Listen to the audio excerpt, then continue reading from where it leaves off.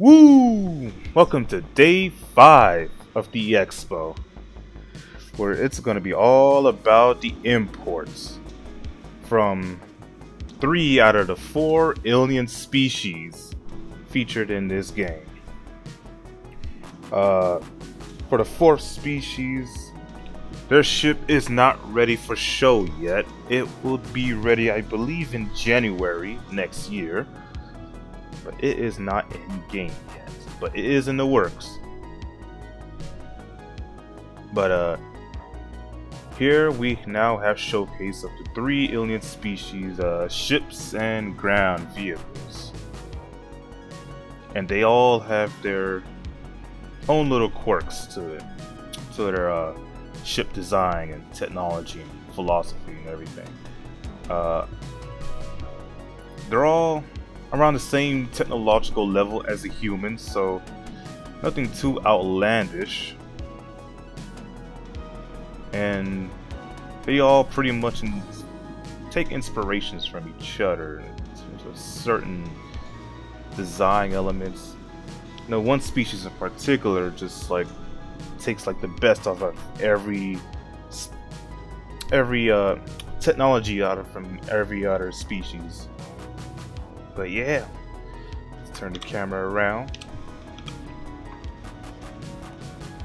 As you can see, we have Aopoa. These are like a turtle race of people. Turtle people. Ninja turtles, people call them. We got the Banu over there on that side. Which is, he's very long and slender and tall type of race. And over there, we got Esperia, which actually makes basically remakes of all the Vandu ships, you know, the big main baddies of Star Citizen. You know, since the humans are not directly trading with them, they basically take their destroyed ships or old ships and remake them and make them compatible with humans. While these two are actually imports directly from their species. They make ships targeted, well, compatible with humans as part of like a trade agreements or whatever, you know. Friendship and all that. Though in lore, there is some people who are like xenophobics, who want nothing to do with aliens. This here is Aopoa. As you can see by their floating symbol. What the hell? They're all about the gravity levitation technology and everything. It's very nice, very nice. This here is their bike. Sleekest bikes you'll ever see.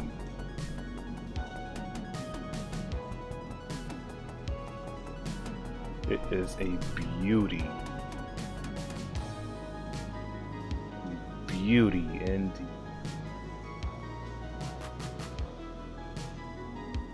Beyond beautiful.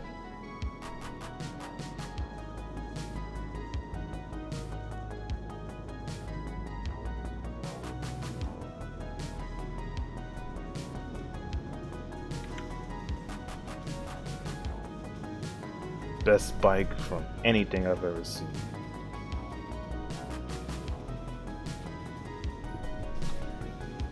Oh yeah, forgot to talk about their descriptions.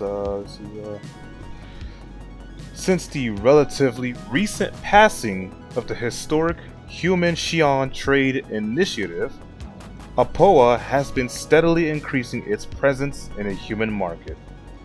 By way of Xi'an military-inspired conversions, its ships offer some of the tightest and most nuanced handling this side of Hadrian system.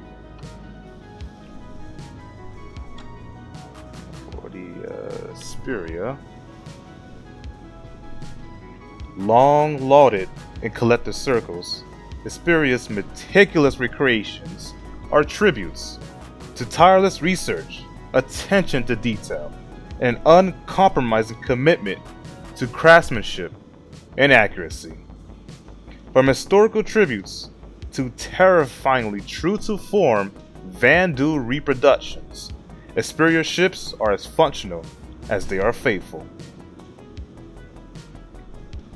And now, Banu made. Their tendency to liberally borrow from the tech and design principles of neighboring cultures has earned the Banu a specific reputation with aerospace enthusiasts, one of superior quality due to successful unification of seemingly disparate systems and designs into something wonderfully singular. Alright, it's over with now. Show you what it looks like from the seat.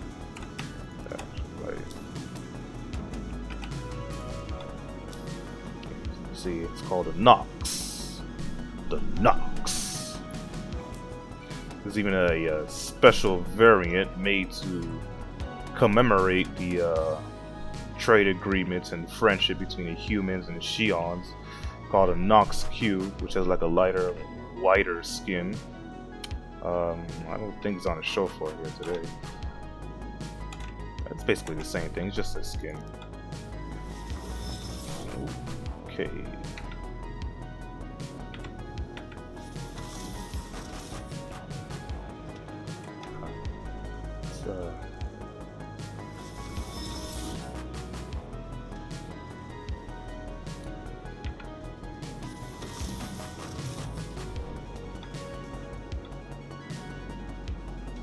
Some server mismatch.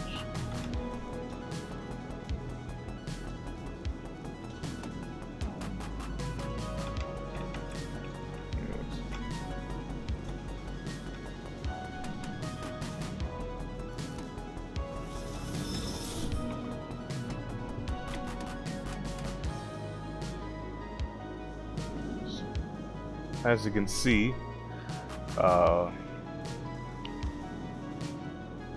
other than being some weird glitches here and there. A little off to the side. Anyways.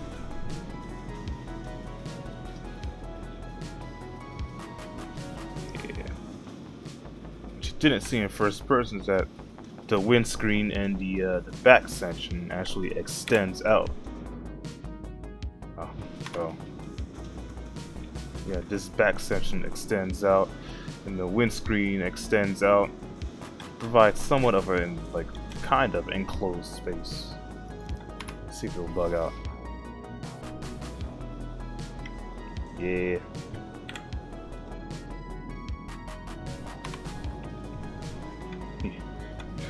Animation's a little buggy with that. This here is the Dualshock, a light fighter, and this is its landing configuration. Rear engine nacelles, kind of like pointed up, whatever. But as I was saying previous day, the Shion are all about the verticality. So when you take off and put it to its normal configuration, these engines, these little wings over here, whatever they're called, would actually go vertical, and it will look like a blossoming star like that.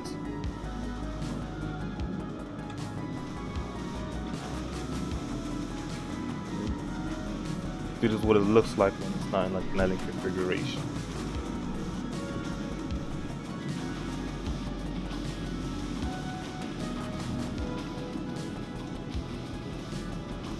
It has good sized guns for it, you know. It's a light fighter, don't expect, you know, much armor.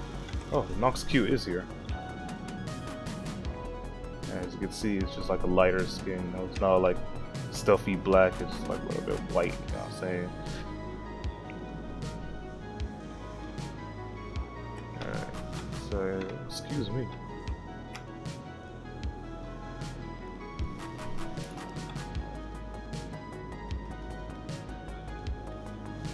Okay.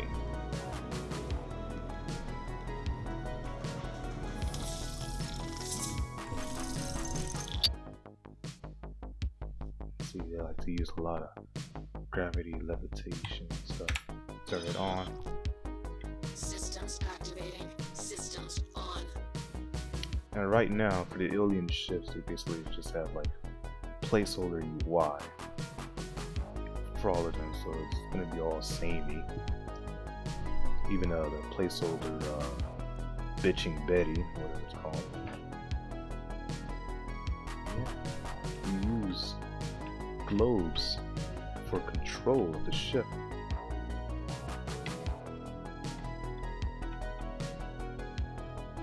It's a very interesting control configuration.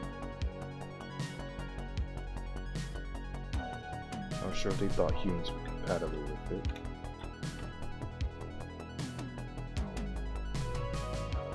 Their hands must be very circular or something, I don't know. As you can see, you get pretty good views if you can mind the thick struts over here. This front section won't be in your view when you put it to its vertical thing. Yeah.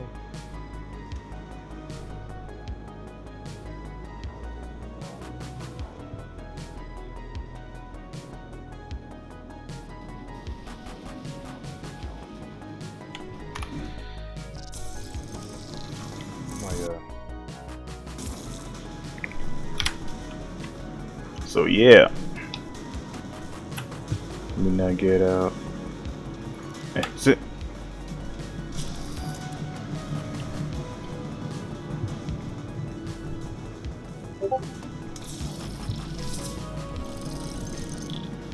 As you can see, all these steps are levitating. This door seems to have a mind of its own. But anyways. Yeah, there you go. The light fighter.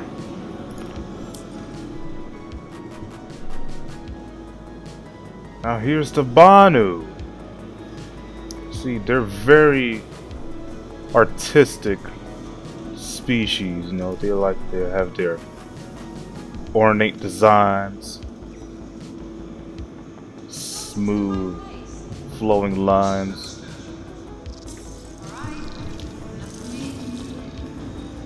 And they take a lot of cues from what the hell? Anyways.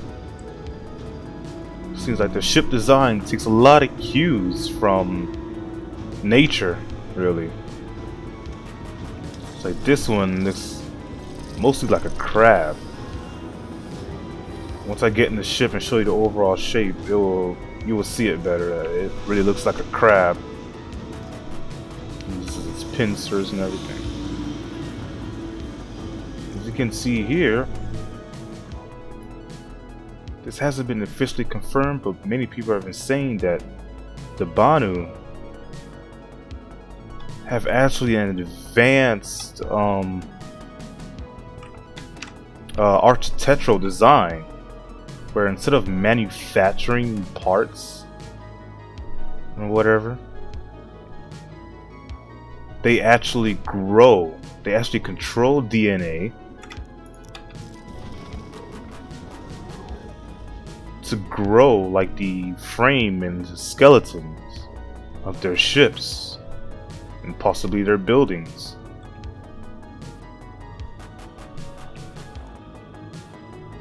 Which is amazing.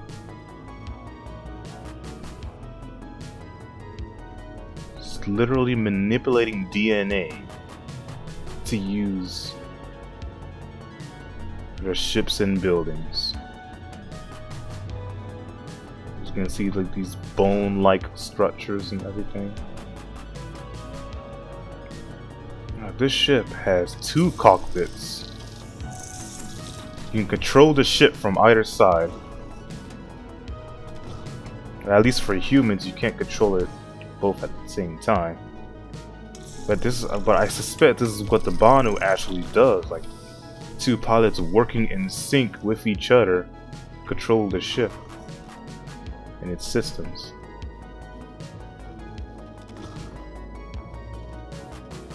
And of course, you got the bed over here.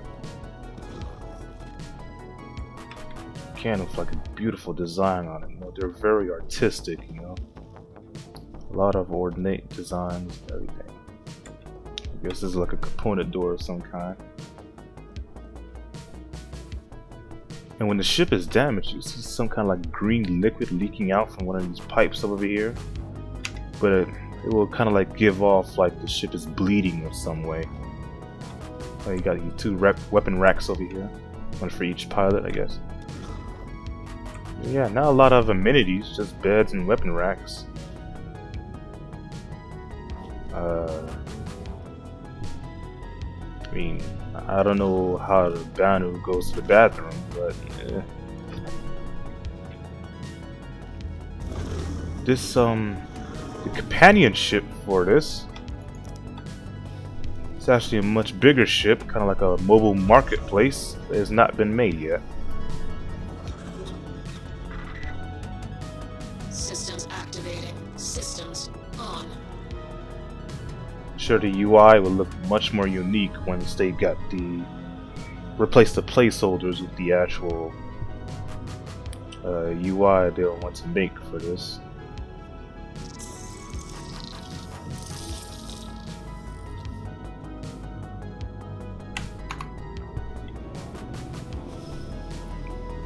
You can see, kind of looks like a crab.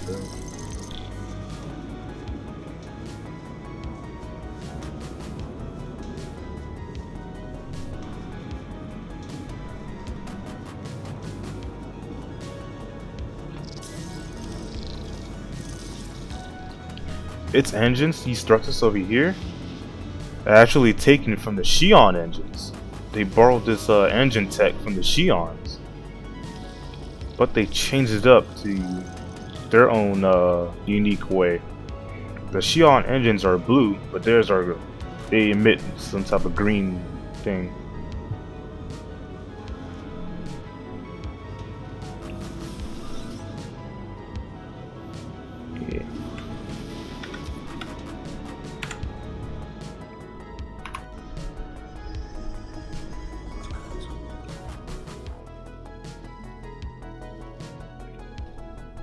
Later I might show you what the other configurations of these ships will look like. But if you look closely also, you can see there's like kind of like a breathing effect for the lights. As if the ship itself is breathing, or like its heartbeat or something. It's a very nice touch. I guess they're the most closely connected with nature out of all the species.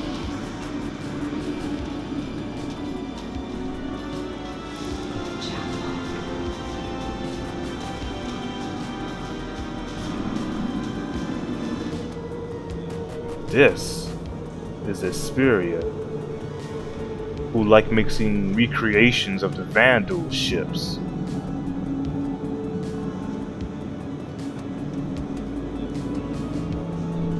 Probably not popular with the military, but I guess any civilians who buy one of their ships really need to keep on guard. Anyone can just like attack him out of like PTSD or something. It's just bug. A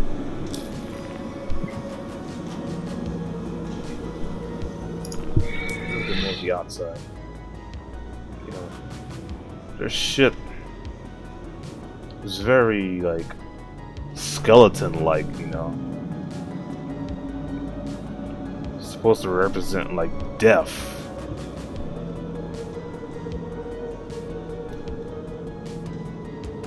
And the Vandal are a very, very big fans of sharp objects. You'll see like knife-like structures all over their ships, like these and that.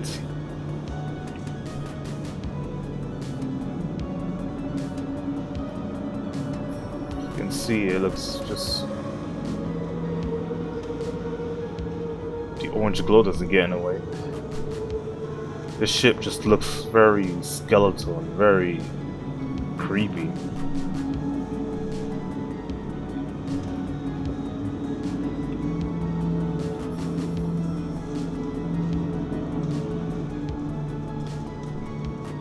These are actually very specific weapons to the Vandal race.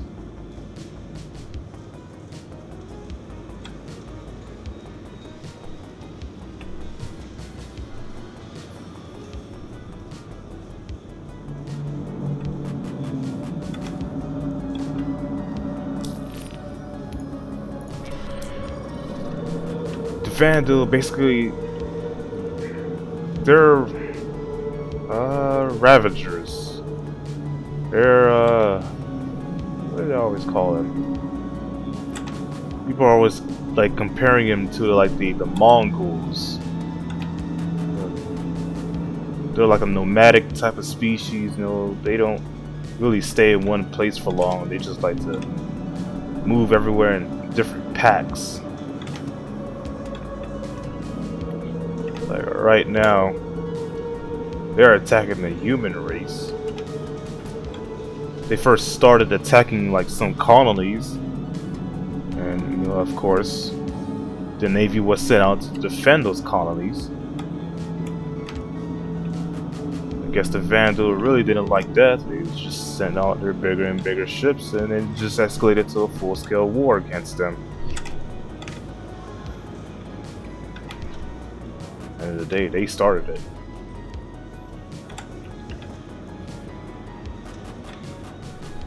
But they like taking scrap and salvage from other species and just kind of like pasting them together or whatever. Like this design over here, artistic lines, probably taken from a Banu spacecraft. Free, so there we go.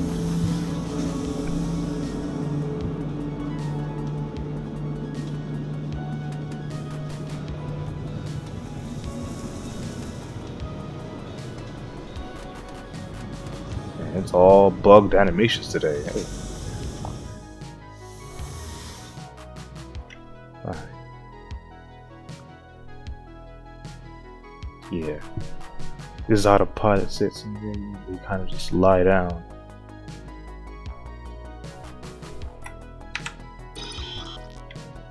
Systems activated. Systems on. It's very basic looking in terms of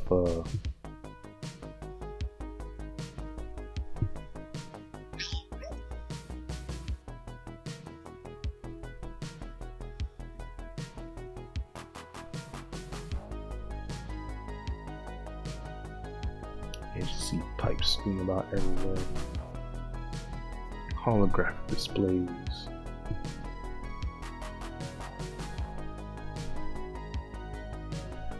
Here's our light fighter.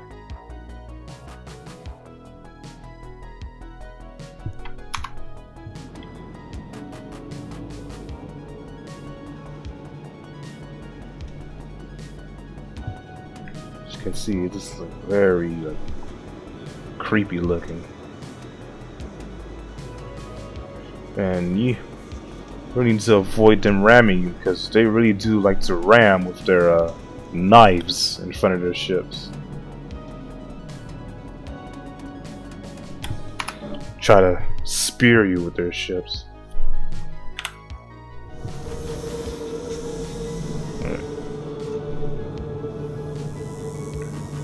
Slide out on the seat.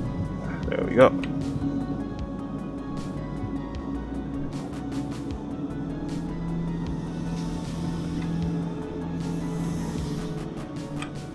This one's the heavier fighter. or medium fighter.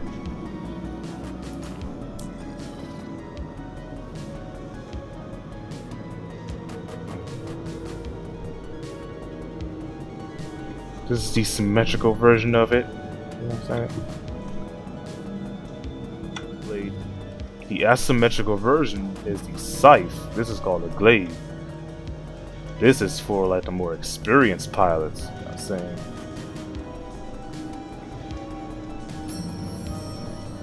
Would you look at the size of these cannons? God damn. Yeah, you do not want to be hit with one of these. You do not want to be rammed with one of these. Oof. I believe they have 2 smaller guns. They're smaller guns. I thought they did. I don't think this is a gun. Some type of sensor. Yeah.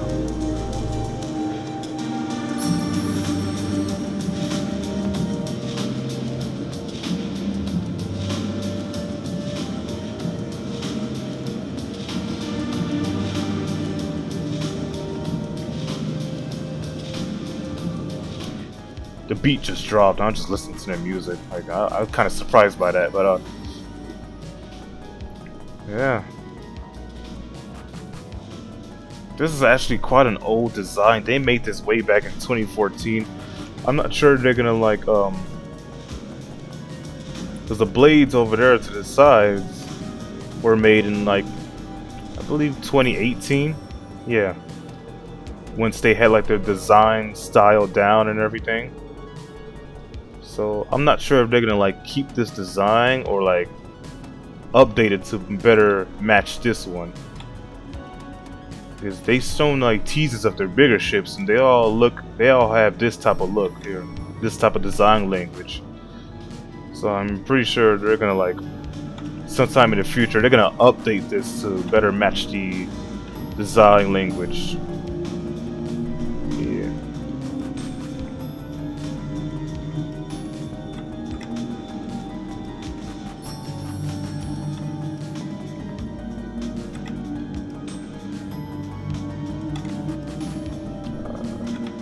If I could try to get inside. Oh, I'm inside it. There we go.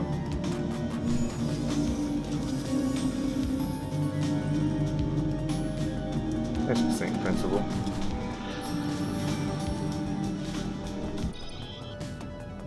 Systems activated. Systems on.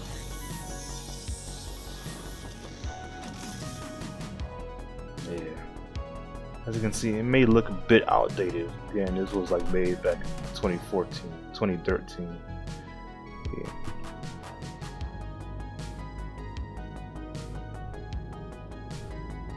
Bit better views than the blade. But again, those are really big guns. You can do some real damage with this.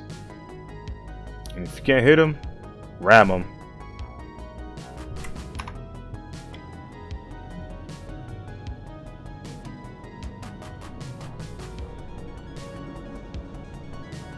Yeah.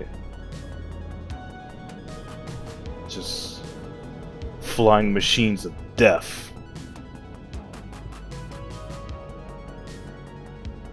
Kinda really like the paint job of these. If they do like update it to the new design language, hope they kinda keep this paint job in somehow.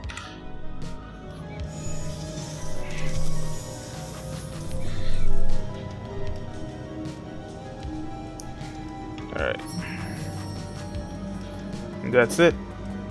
That's all the imports. I think this is where the smaller guns are at. Yeah. Yeah, those are the smaller guns.